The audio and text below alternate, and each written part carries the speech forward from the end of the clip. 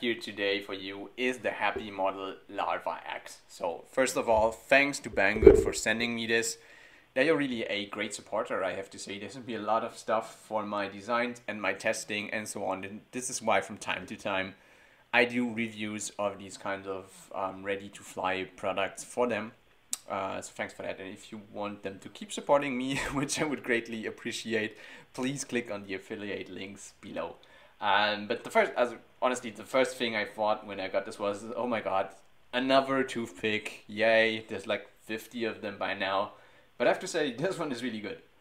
It really performed very well. The flight characteristics are great. And what I'd like to do, I don't like these reviews where people ramble on for like 20 minutes about the product. So I try to keep it short, give you the most important information so you don't have to go through 20 minutes of video to extract a few bits of information that you actually need. So first of all, yes, flight characteristics is great. This is one of the best handling toothpicks I have ever tried. The battery that you need for this, because it doesn't come in a package, is a 300 milliamp hour 3S. This performs best, but you can also go with a 450. It noticeably worsens the flight characteristics, but they are still good.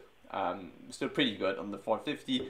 You just get more flight times and you can really push it really hard without draining the battery too much. But I mean, overall, 300 is probably the best choice for most people. It comes in a bunch of different versions. I have the version that comes with a crossfire receiver, and a really nice thing is it comes with a decent manual. Yay!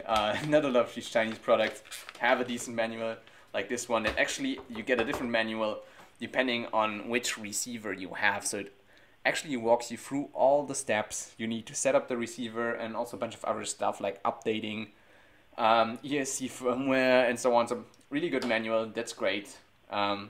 So this is a nice package. It doesn't have any major flaws, I have to say. Oh, and by the way, it also comes with some extra props. Apparently Emacs couldn't supply enough of these 2.5-inch props, so they included some extra HQ props.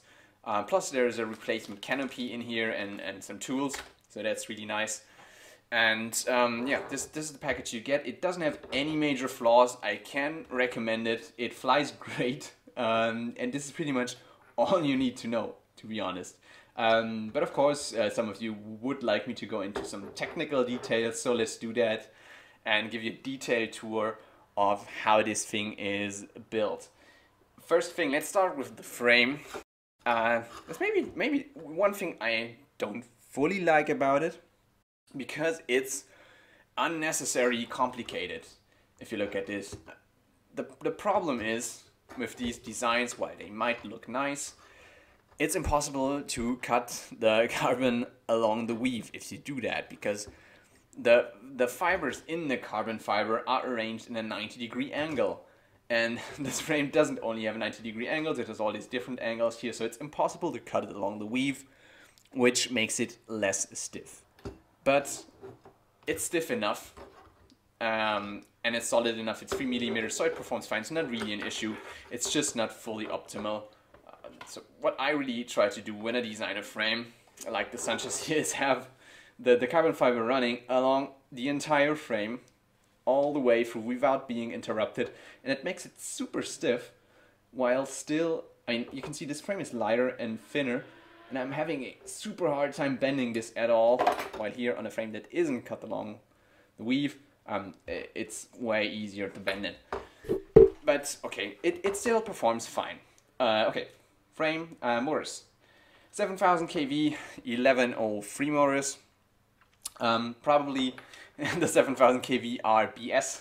I think it must be actually lower, because a 7000 on 3S should be way overkill, while this performs fine. Probably it's more like 5 or 6000 kV or weak magnets, I don't know. But honestly, it doesn't matter, they perform fine on these props, and probably on most other props too, so perfect. Electronics. It comes with a happy model all-in-one, the F4 version 3, and yes, happy model had problems with reliability in the past. I don't know if they are fully solved, because to tell, I mean, I would have to test at least 10 of them to see how high the rate of boards is that actually fail. So only thing I can tell, the one I have here does work fine and is reliable, and then I didn't have any issues with the ESC so far. So it's not bursting in flames, which is good. The VTX is a Happy Model Diamond VTX DVR combo. What does this mean? It's not only a 200 milliwatt VTX that does have smart audio, so you can, it's IRC tramp.